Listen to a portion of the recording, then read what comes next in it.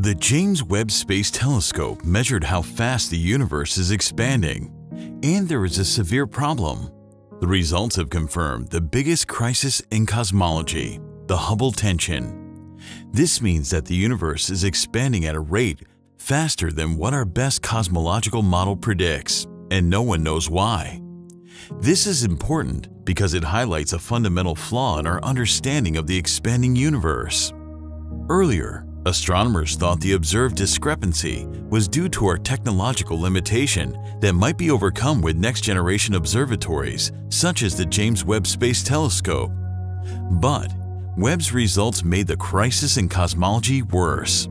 It shows that there is something that we are missing out in our calculations or observations, giving rise to this tension. So what is the Hubble tension, and why has it become such a serious problem for astronomers? What did the James Webb Space Telescope see that confirmed the cosmological crisis? Finally, and most importantly, what new physics would be revealed in the resolution of the Hubble tension?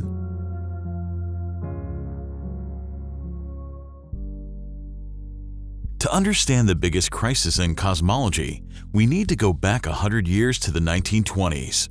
Two astronomers, Harlow Shapley and Herbert Curtis, were engaged in a serious debate now known as the Great Debate. At its core, this debate was about the scale of the universe. The question was simple yet profound. Was our Milky Way galaxy the entire universe, or were there other galaxies beyond it, making the universe much bigger than we thought? This question sounds odd today, but at that time, astronomers believed that the entire universe comprised just one galaxy, the Milky Way. Of course, we had pictures of other galaxies, such as the Andromeda Galaxy, but for a long time, they were considered star systems lying within the Milky Way. For the same reason, they were called spiral nebulae instead of galaxies. So, the controversy focused on whether or not the spiral nebulae were located within the Milky Way galaxy. Shapley believed that the Milky Way was about 300,000 light-years wide, and all the star systems existed well within the outskirts of the Milky Way. In other words, the Milky Way was the entire universe.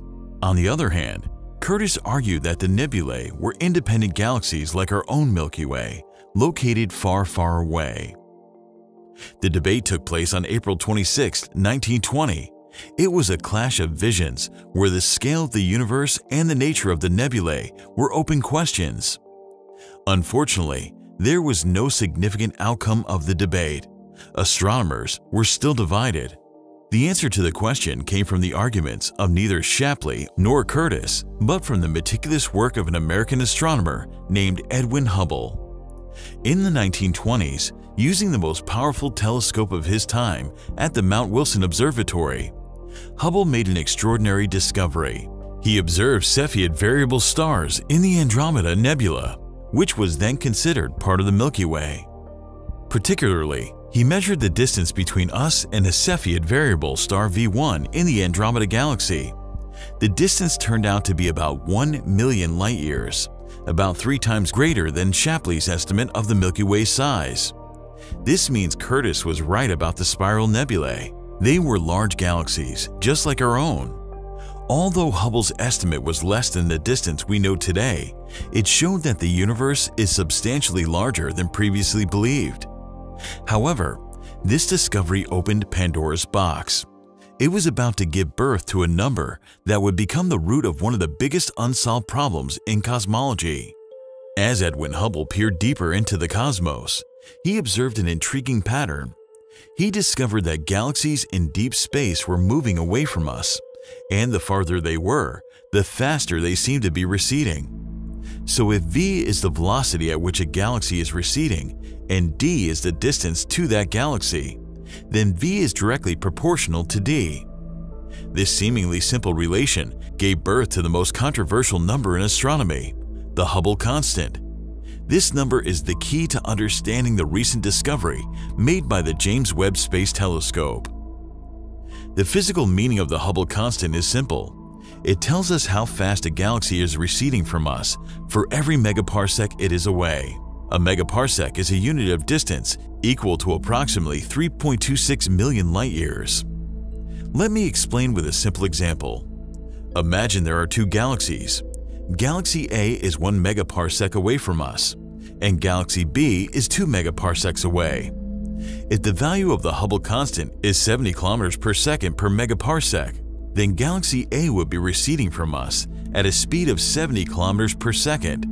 Galaxy B, being twice as far, would be receding at 140 kilometers per second. Since it's 2 megaparsecs away, we multiply 2 by 70 kilometers per second per megaparsec. This expansion is not due to galaxies physically moving through space, but rather to space stretching itself.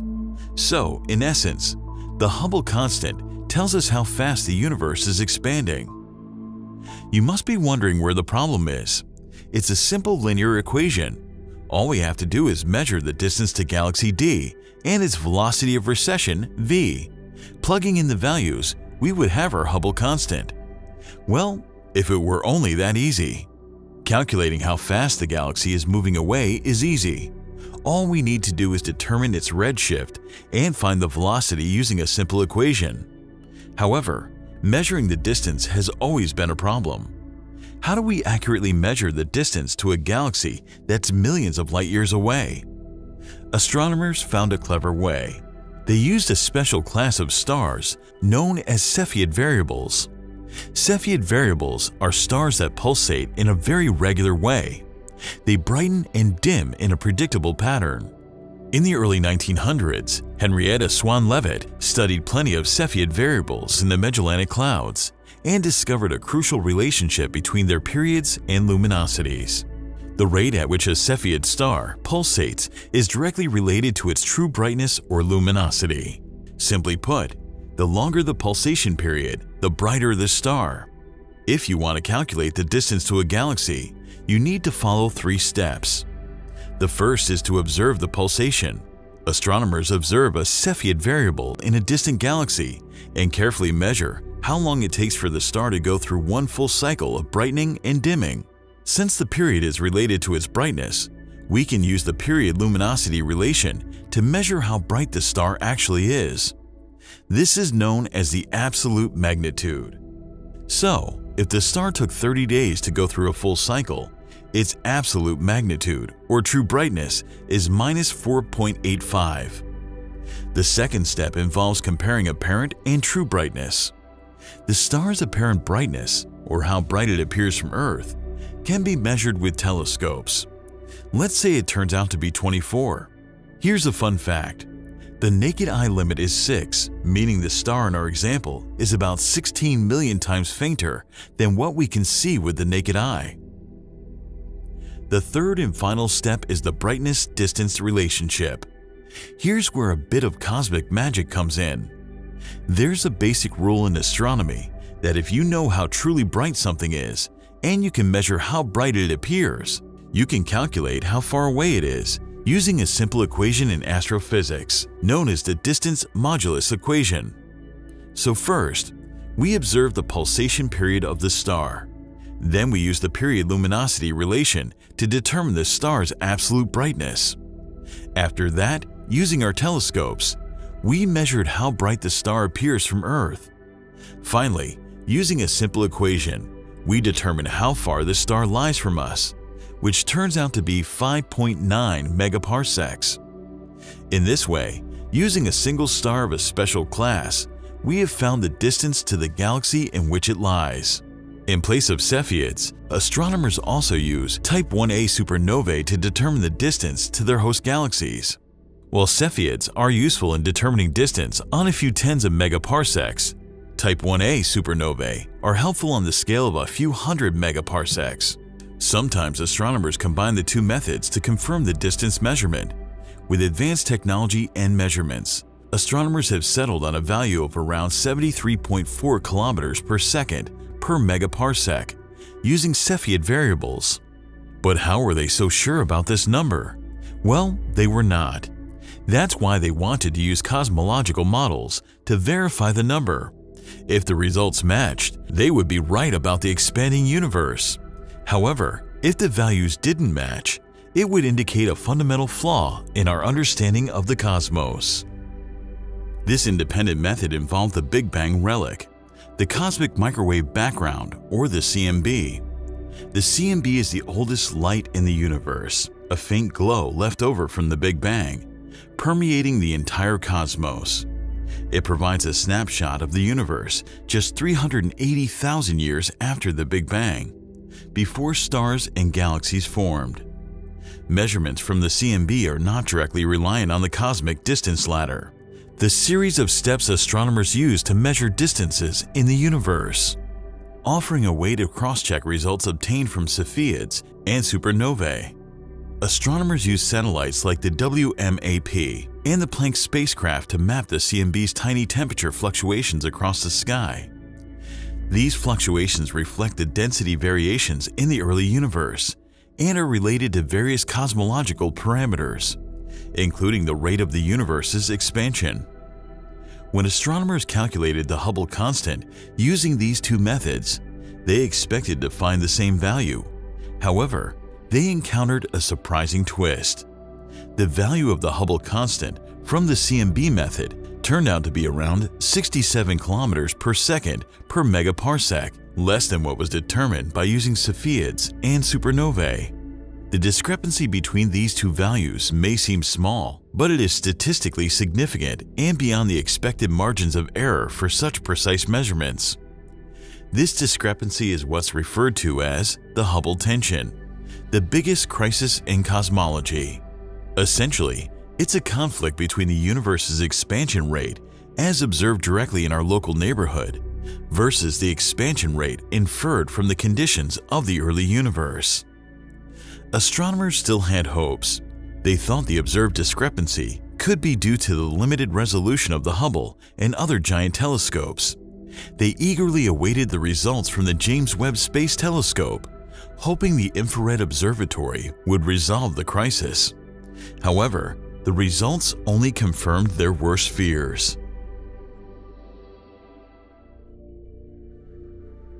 Cepheid variable stars are commonly found in densely packed stellar regions, which is to say, they are seen in crowds.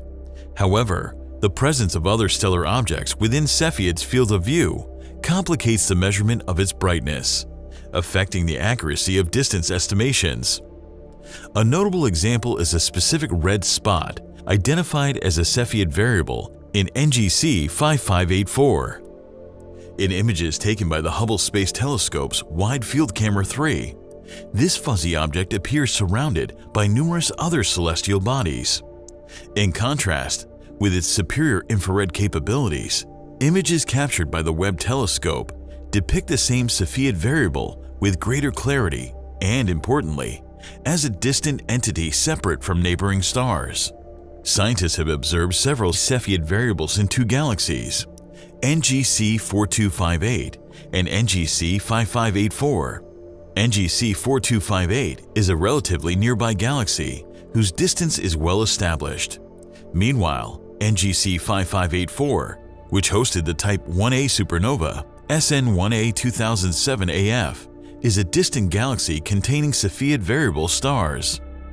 More than 320 Cepheid variable stars from these galaxies were analyzed using the Hubble and the James Webb Space Telescope to evaluate and compare their capabilities.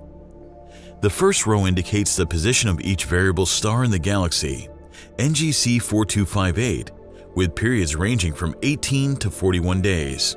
In this figure from the research paper, the Hubble images are marked in black, whereas the Webb images are highlighted in magenta.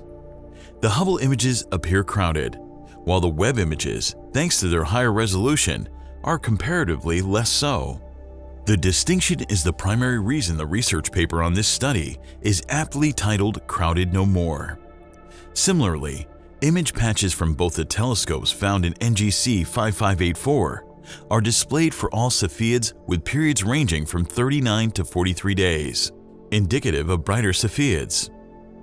Using these observations, the period magnitude relation was established for both galaxies, as depicted in the two panels.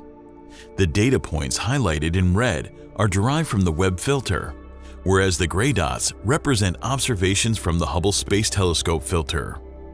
What does this reveal? This comparison shows that the red data points follow the same trend as the gray ones. However, there is a noticeable reduction in the standard deviation for both galaxies.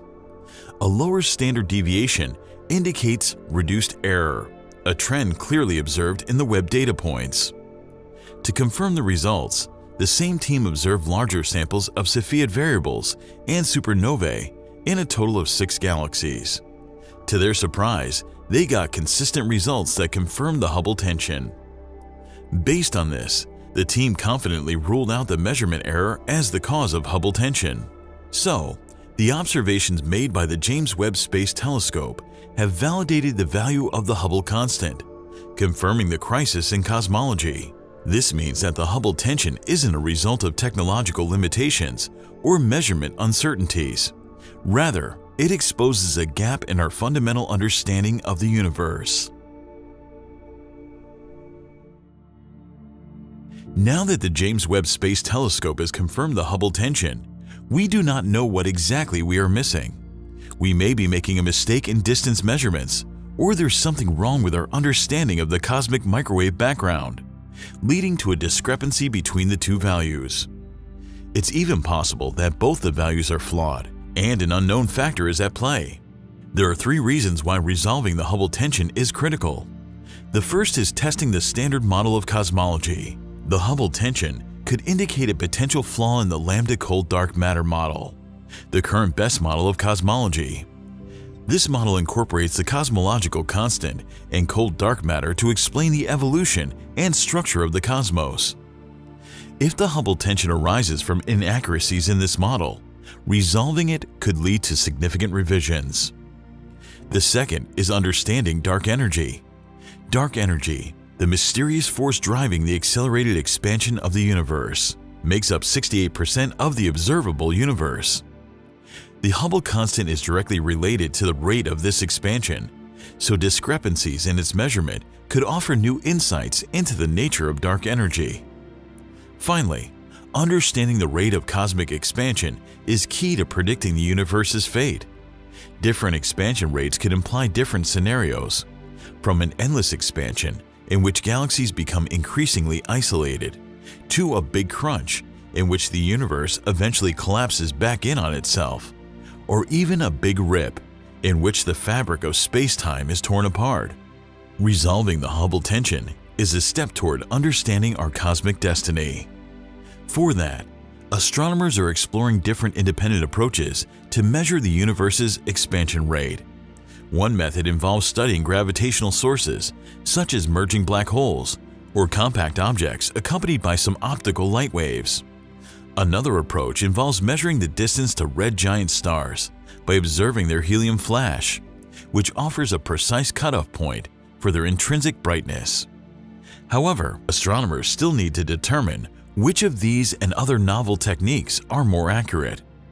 So, as the Hubble tension intensifies, it opens the door to many possibilities that could lead to a profound understanding of the cosmos. Recently, the James Webb Space Telescope discovered the farthest black hole sitting at the edge of time. If you missed this episode, be sure to catch up on the exciting discovery.